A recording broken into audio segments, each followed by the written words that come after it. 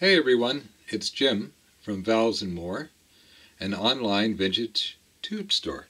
And today we're going to tube roll the 12AX7 close cousin, the 12AT7.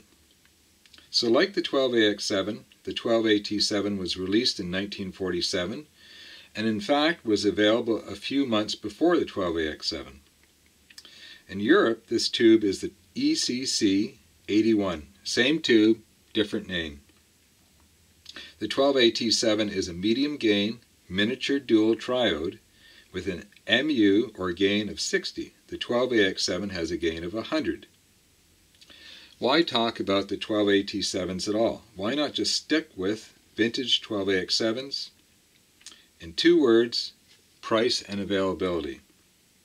A vintage Mullard or Telefunken is going to cost serious money, and the situation is only going to get worse as these tubes age. In many cases, you can safely substitute a 12AT7 for a 12AX7. Same pinout, same heater voltage, but with a lower gain. So up first is a mil-spec version of the 12AT7, a Mullard 8162. What do I mean when I say mil-spec? Well, that's short for military specification. Normally that means more robust construction, longer life, and tighter quality control. Sometimes it's just the same regular tube but selected off the factory floor for tighter tolerances. Either way, a mil-spec tube is often better. Not always, but often. So how does this Mullard sound? In short, amazing. Very tight and full bass, something Mullards are often lacking in. The Mullard's silky smooth mid-range, and some very nice high-frequency detail.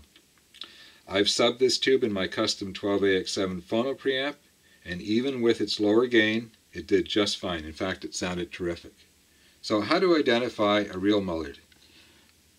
We've talked about this before. We've got two seams for the glass molding. That's how the glass is made. We've got a nice description of what this tube is here, and that makes me suspicious. Mullards printing often fell right off of the tubes as they aged, and there are a lot of fake Mullards out there. So how do we go further and check to make sure that this is not a fake? Now, one of the reasons why the printing is probably still good is that this is a later issued tube, so it's relatively young in the vintage tube world. So I would check in my inventory, and I'd look at the plate structure, and I'd look at the under chassis wiring, and I would compare them. If those agreed with what I have in stock, I know I'm pretty certain that this is the real McCoy. But right here on almost all, not all Mullards, and not all European vintage tubes, but many of them, is an acid-etched factory code. I don't know if you can see it, folks. It's on the shoulder of all these European tubes that have them. And in this case, in every case, the first letter or symbol is the factory code. And in this case, it's R, which is Mitchum, which makes this a fabulous Mullard. So we've got confirmation this is a real Mullard.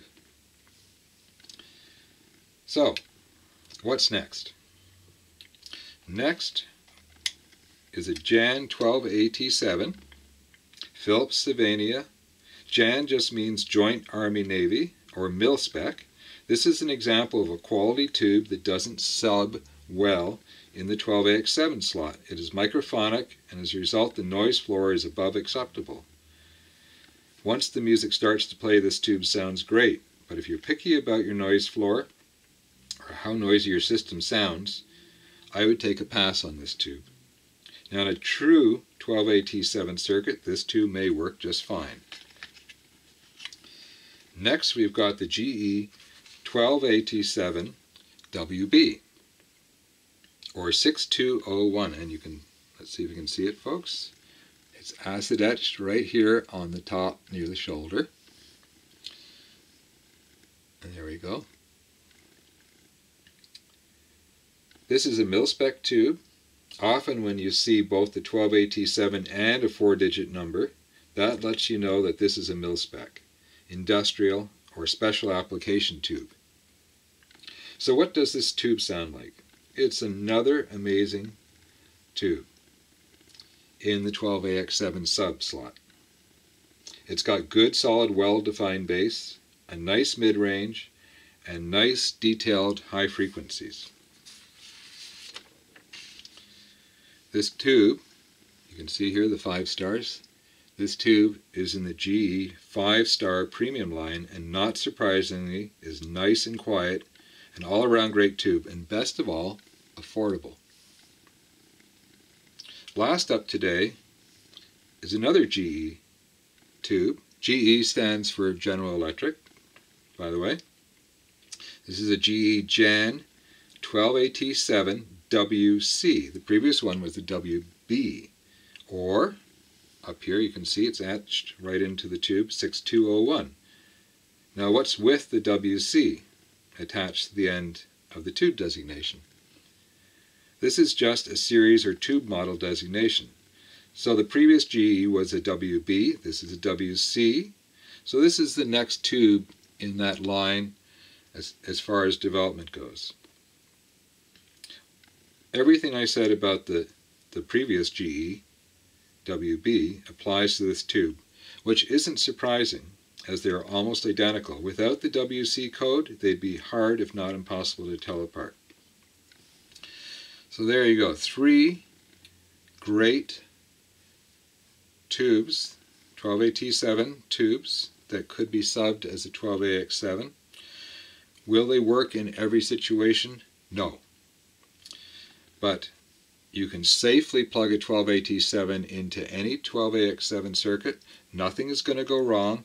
The worst that's going to happen is it won't sound as good as it should. And the best that can happen is that you discover a vintage tube that is equivalent to the 12AX7, a lower gain 12AX7, let's call it, that's affordable and available. So lastly, let's talk about microphonics. Mullards are famous for being microphonic. In fact, back in the day, repairmen in the UK would choose other brands of tubes because they had so much trouble with noise from Mullards. Today, I think we're a little more accepting of the Mullard tendency to be microphonic because they're some of the best sounding tubes in the world. They're up there with the very best, with Amperex, with the Philips tubes, with Telefunken. So, how would we test the tube for microphonics? What I do is I put it in circuit, so in this case in my Phono or my control preamp. I warm it up. I set the volume to a normal listening volume. And I take a very lightweight tapper. This happens to be a bamboo knitting needle. For anyone who has a wife that knits, they always have an extra needle lying around that they don't want. And then I just tap it gently. Now, most tubes, even really good tubes, will be somewhat slightly microphonic. It's going to be normal to hear a little bit of a ringing sound from the speakers. And in the case of some of the early vintage Mullards, especially the high gain ones, the 12AX7s, they are fairly to moderately to even high microphonics. What's happening inside the tube is that the circuit of the tube is acting like a microphone. It's picking up the vibrations in the room and it's amplifying it into the signal path. So a lot of tubes like these GEs sound good and are very quiet tubes, very low microphonic tubes. That's a good attribute, especially if you're going to be, let's say, on stage with a lot of decibels coming back towards your equipment. At home, a little bit of microphonics is not going to be noticeable. In fact, I'm convinced that some of that Mullard sound is actually low microphonics of the tube getting into the signal path and producing some very pleasant harmonics that help fill in the sound and especially fill in that mid-range. So that's microphonics in a nutshell. And if you stayed with me this long, how about some discount codes for the store? Feel free to use them as often as you want. And this is Jim from Valves and More, signing off. Cheers, everyone.